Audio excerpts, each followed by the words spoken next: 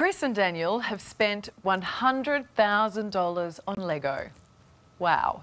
Their obsession is about to cost them a whole lot more. The couple's collection is too big for their 3-storey, 4-bedroom home, so they're buying a new one.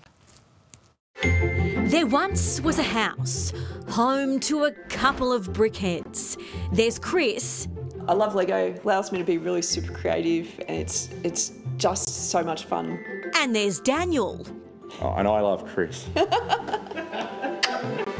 And they've got a room full of Lego. It's incredible.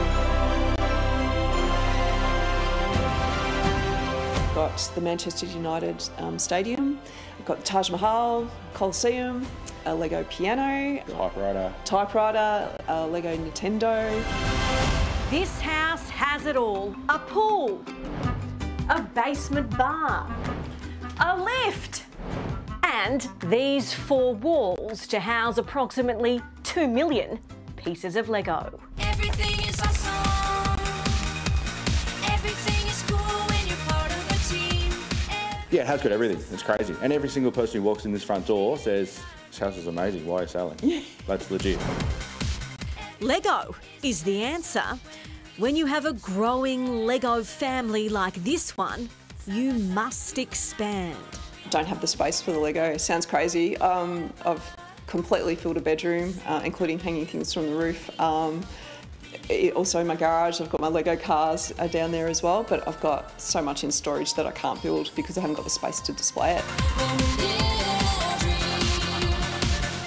Chris Allday and partner Daniel Dawson have built themselves a Lego house, literally, in Newport, west of Melbourne. Instead of knocking it down, they've decided to buy a bigger one. Because when you pour about $100,000 into a hobby like Lego, you want to enjoy it. Even if you're taking a phone call from someone, that's where I end up wandering to have a chat on the phone, but you're actually checking out your own Lego. I'll admit I do the same thing. I do occasionally wander in there and look around and go, oh wow, there's the Colosseum. Chris started collecting bricks at 7 years old.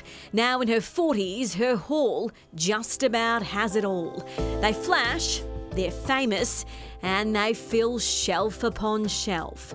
Some are boxed up for safekeeping, and others are just along for the ride. But this is a collection worth selling up for. And it's time to move to the next house, and that next house will have a lot bigger Lego room. Their home has been a labour of love since 2008. They renovated all 3 levels, and now this 4-bedder is on the market. It'll set you back a few $1 million. The Lego won't stay, but the shelves will, making way for Chris to design a brand new custom-built Lego room in their new home. So probably at least twice the size of what I've got at the moment. What do you say to people at home that think you guys are mad? Try it. Try building some Lego. Yeah, it's actually quite addictive. The great stress reliever of launching into a new Lego set has also become a bit of a tradition. Chris, the builder, and Daniel's job is to dismantle the Legos. My role is post-Christmas to help pull it apart and sit there for hours and hours. The obsession has come at a cost to their relationship though, because certain sets aren't easy to find. The modular series is released on the 1st of January every year. So to get them, you've actually got to be up on the 31st, on New Year's Eve, just after the clock ticks, and you've got to get online and order it straight away. So there's no kissing at midnight. No, there's jumping online, ordering Lego. And ordering Lego, that's what we do. That's what they do, and they're doing it brick by brick and house by house. How are they going to move it all? I'm guessing bubble wrap. That is a lot of dismantling. All I can say is good luck, guys.